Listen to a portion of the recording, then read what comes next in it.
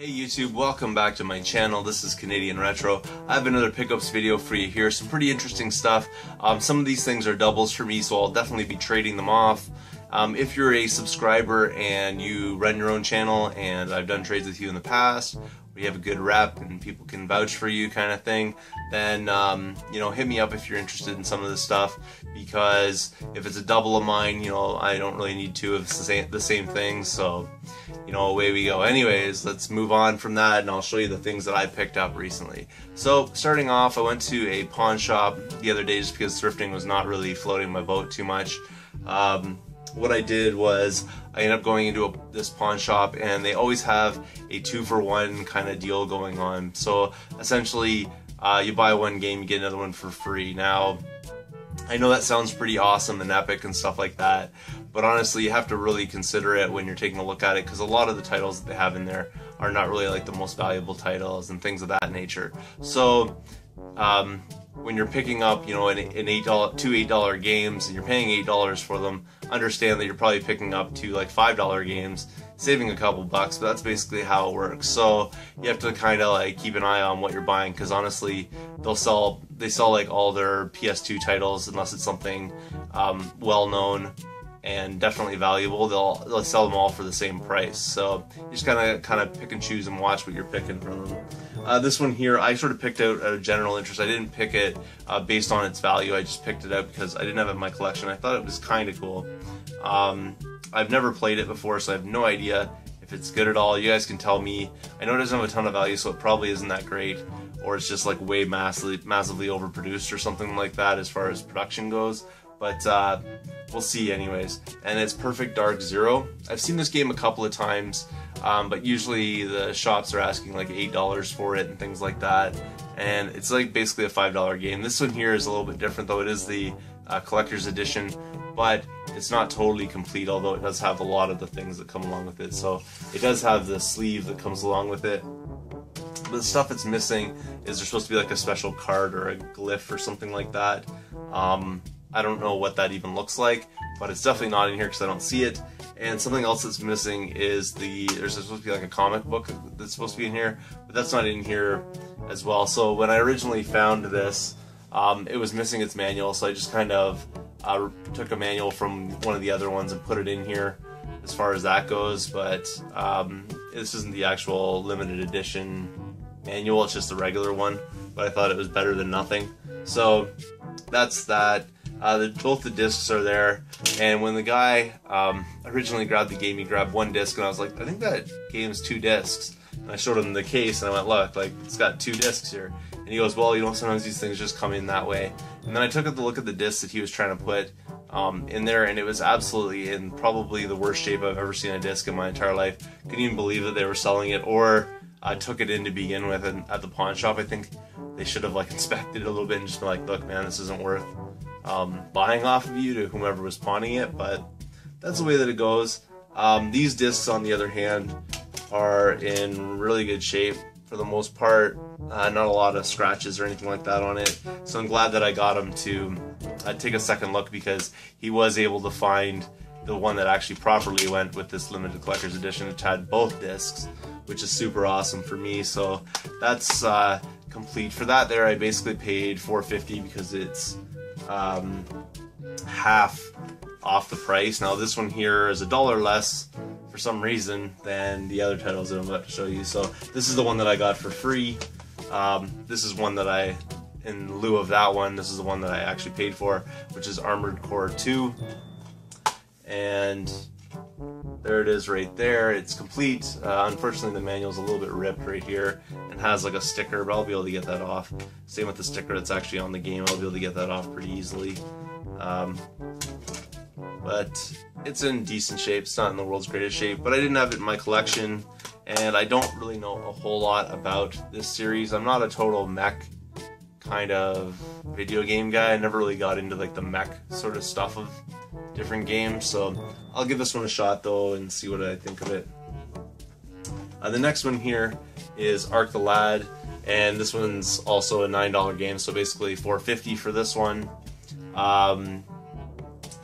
Pretty cool, I think. Nonetheless, I've never played this game either, so this is a new experience for me. That's why I picked it up, and it's complete as well, so kind of nice. Oh, I didn't check the disc condition for you here, but I think this one's in fairly decent shape. It's not the world's greatest shape, but it looks to me like it's probably been resurfaced before, but still should play, and happy to add something to my collection. Never seen it before, so pretty cool. And then finally, and this was probably the find of the whole like situation, looking at the different games there, like they have a ton of games, but really not a whole ton of things of value. The things that are of value are a little bit overpriced. So this one here, they didn't notice obviously that it has a little more value than they're asking for it. Baldur's Gate Dark Alliance, pretty awesome right there for the original Xbox. Unfortunately no manual, but I'll be able to figure that out one of these days. And the disc probably needs a little bit of rescuing, but hopefully it plays. This one here I think I already have, but it might be on the PS2.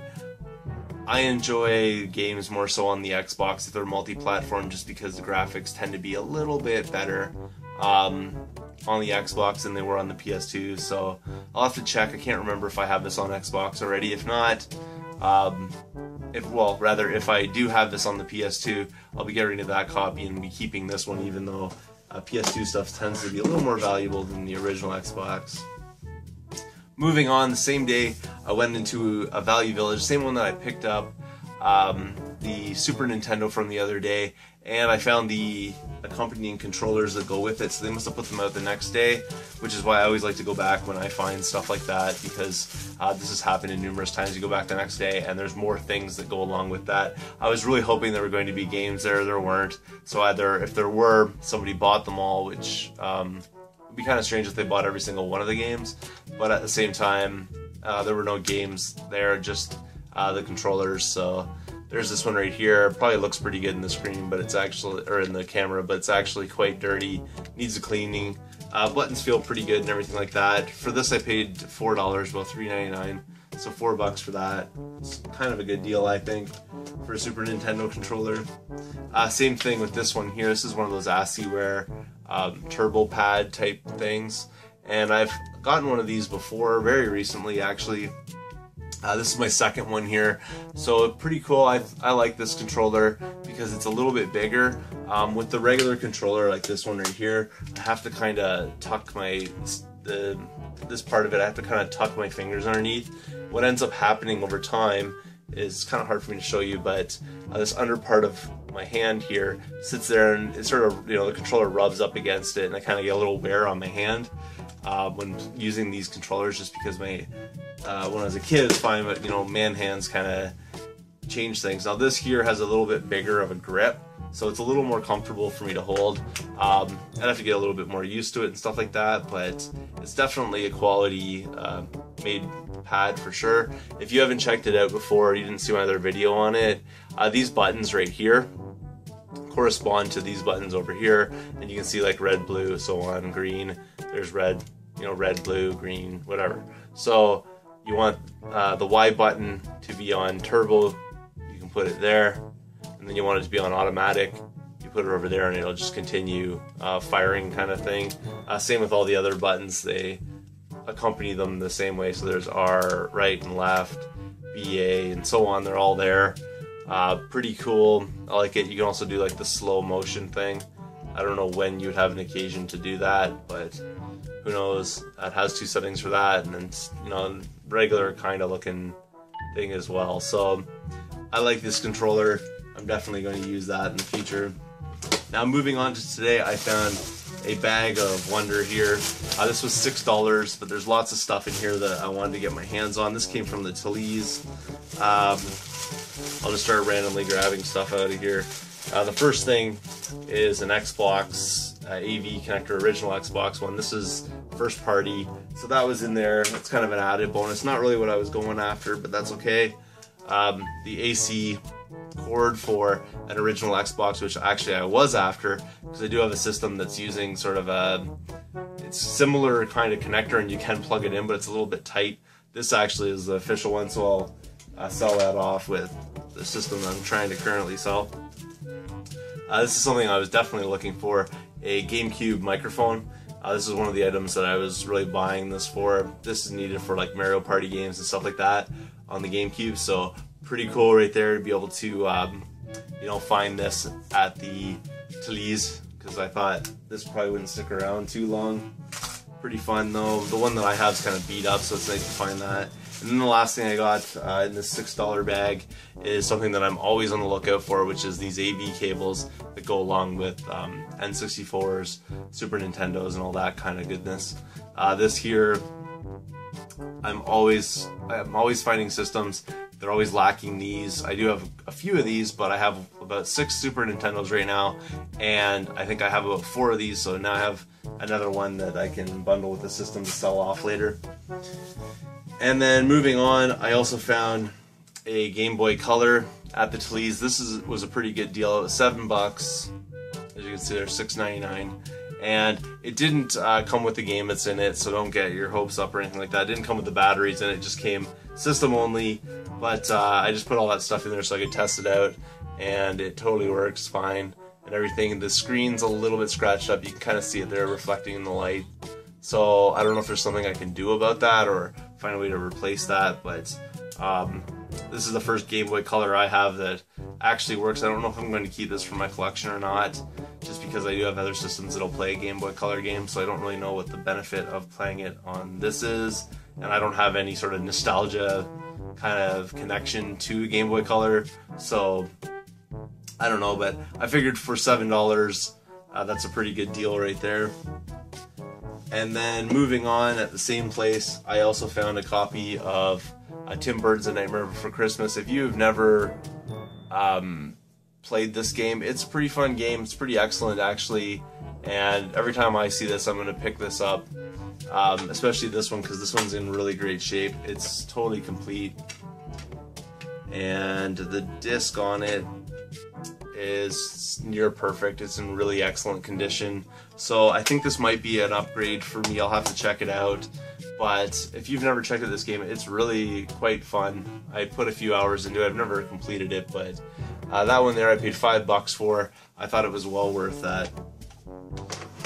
And then moving on, a game that I find it really odd, because I think this must be the most common title for the Sega Genesis, even more so than Sonic 2, because I keep finding it, and I'm not finding Sonic 2 as much as I'm finding this one.